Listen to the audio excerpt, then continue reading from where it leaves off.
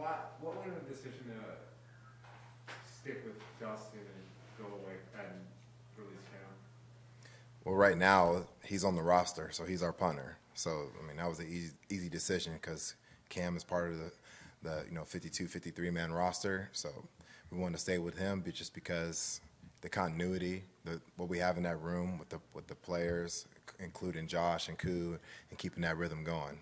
And then Dustin continues to improve with reps, so we're happy to have him in the building. I know we talk about Younghoe quite a lot, especially here this year because of what he's been able to do for a lot of this year. But kind of what can you say about Younghoe, in a sense, kind of like always being the same guy? Like he seems like really consistent mindset-wise to me. Can you kind of speak to what you see from him in that regard? I think the word that you brought up was consistent.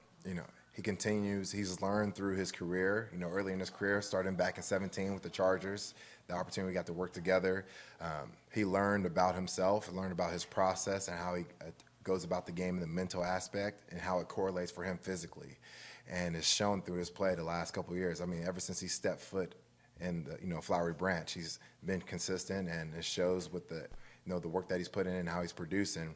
And also, too, he believes in his teammates. So, it goes without being said. You have Josh out there doing a great job, trusting his teammates, Dustin, holding the ball for him, and then the other 9 guys out there that are, or the other 8 guys out there holding the football or protecting for him inside and out with the protection, and Koo having that being comfortable and trusting his teammates with that. And then knowing, too, no matter what the outcome is, he still has to do his job. So if a guy gives up leaky leaky pressure, he's still thinking, like, I still got to put the ball through the uprights, or I got to kick the ball downfield on kickoff a certain way. So he really puts it on himself, and he's a leader, leads by example, and he will voice, to the players in the huddle, like, his responsibility, and then having ownership in his responsibility, what he has to do on the field.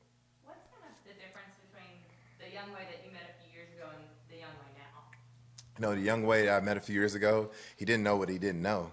So as a rookie, you coming in, you have certain expectations or a certain viewpoint of how you think the NFL is and how he's supposed to do his job.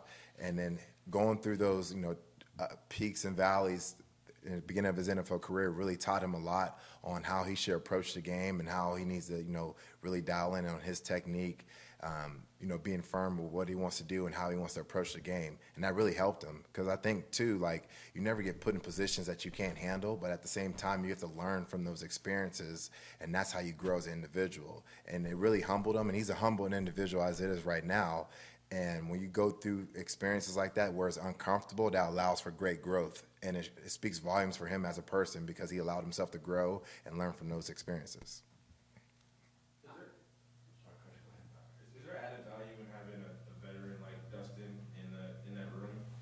Yes, it is, Chris. Just because of his experience, he's seen everything. He knows how to handle certain situations in game. He brings a calmness to the sideline when it comes to, whether it's, punting or holding for field goals. And we trust him. We trust him. He knows how the game's going to be played. He's been in a lot of different situations. And, it comes down to, being able to execute. So he continues to get better with reps. He's only had a couple games under his belt. And then, again, too, he didn't start the 18 or the 21 season with us. So it's a great opportunity for him to continue to get better each and every week when it comes to that. But it's a blessing to have him in the room for our whole special teams unit. I'm thinking of the San Diego State punter when I say this, but I'm asking the question kind of hypothetically. We were just talking about that. I'm asking the question kind of hypothetically. What's the ceiling for how high you would argue to draft a punter? I mean, what's the maximum value of that position that you would argue for? That's not even a question for myself, because I coach the guys we have in the room or the guys that we get on the roster.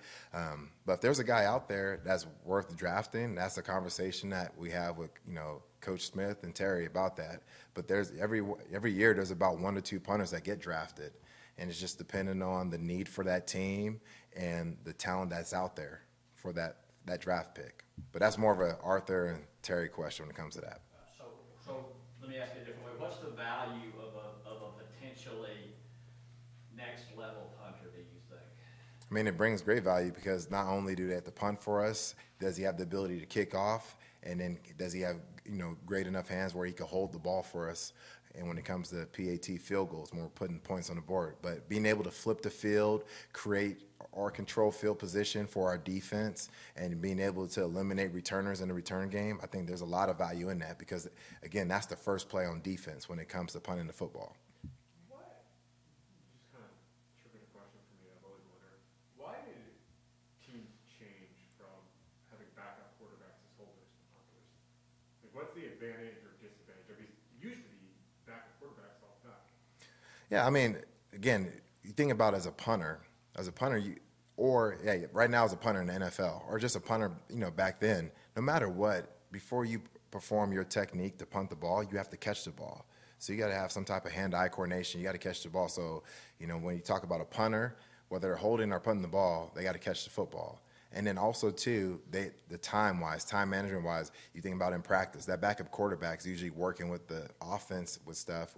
Now you have a punter, he's already over there with the kicker. So now you're just gaining that rhythm, gaining that comfortability, getting better with reps. So it just makes sense when it comes to that aspect. Now, I've been on teams, too, where we had our backup quarterback hold. And, when it comes logistically, it's kind of hard, too, when it comes to in practice, whether you're getting those reps before or after practice when it comes to that, because now you're pulling him away from the offense.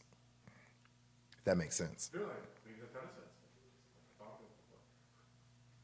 Have you explored what might be too far to punt the ball? I mean, I know that there's, how far can you realistically cover? Obviously, you can kick it 8 yards, that's great. We can't get down there in whatever amount of time. Have you looked into what's the point of diminishing returns there? Yes. When you're trying to flip the field, that's a great question. And we kind of talked about this during training camp. You want to have that healthy combination of direction plus hang time, and then still have some direction ability with that when it comes to that. So now, if you're punting the ball 60 yards and there's a 4-1 hang time, well, you're not really giving your punt team the opportunity to get downfield and cover, because you got to remember, those guys that are correlated to the line of scrimmage and punt protection, they're on offense until the ball's punted. So they got to protect first, then cover. And that transition is really hard. So by the time they protect and then cover, and it's a 4-1 hang time, 60 yards downfield, let's say we only covered 20 yards, 20 or 30 yards by the time that ball is caught.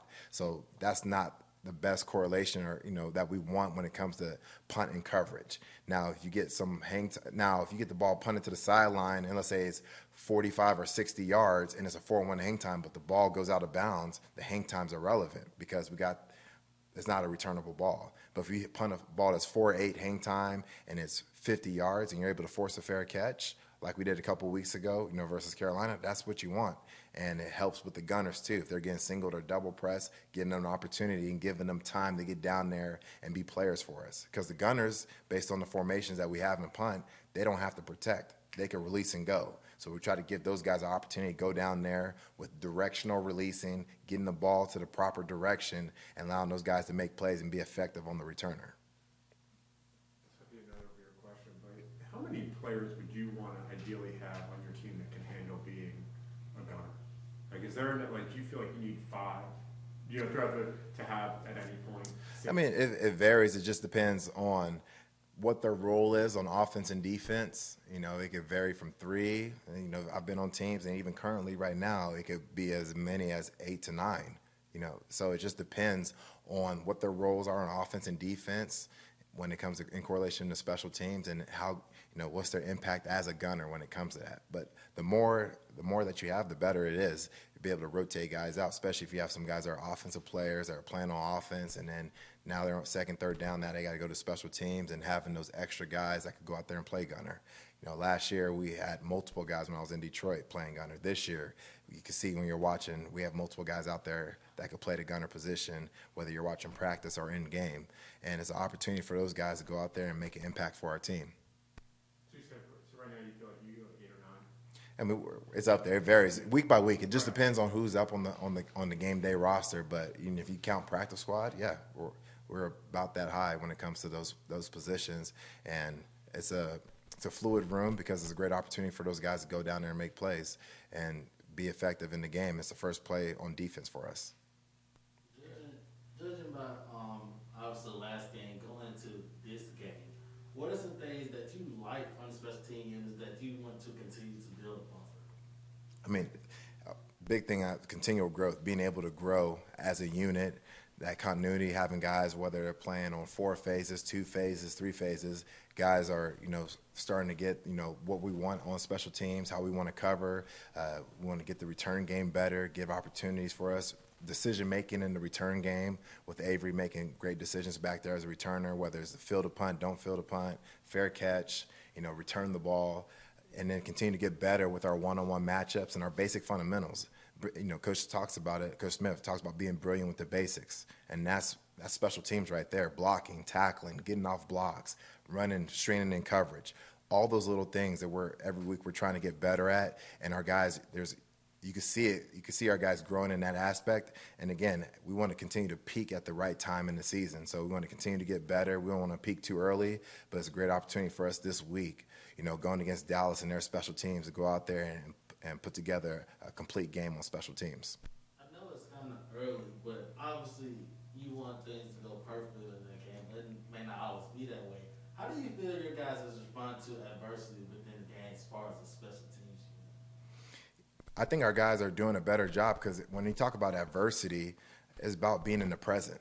Because you could be down about something or be mad about a previous play, like for example, Richie Grant wasn't trying to get a penalty on the sideline. He wasn't trying to, but in the name of the game, how the game's going, 6 minutes and some left in the game on their sideline, that's going to happen.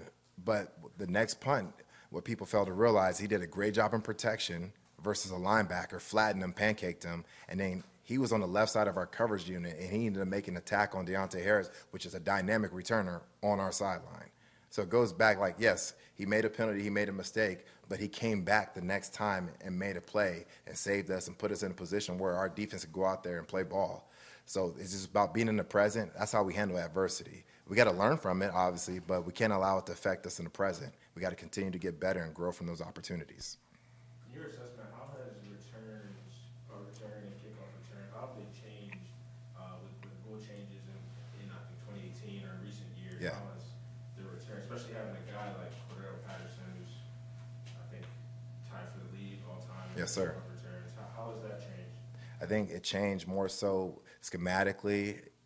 You're not seeing as many different coverage looks when it comes to kickoff coverage. And then also, too, is more space being involved in the play. I mean, the play is really defined as speed and space. That's what it comes down to, because there's no wedge blocking. There's no legal double teams with the back 3 guys double teaming with the front 8 guys. So that's where you see a lot of speed and space plays, and then you see a lot of one-on-one matchups. There's not a lot of wedge blocking. You can't do wedge block, so it's all front level double team blocks, and it's becoming more of a speed and space play. And it's a great opportunity for CP this week, to go out there and help, and along with the other 10 guys out there that do their job, and we treat that like a big running play. Go out there and try to get an explosive running play for our offense. Anything else? Cool. Thanks, Coach.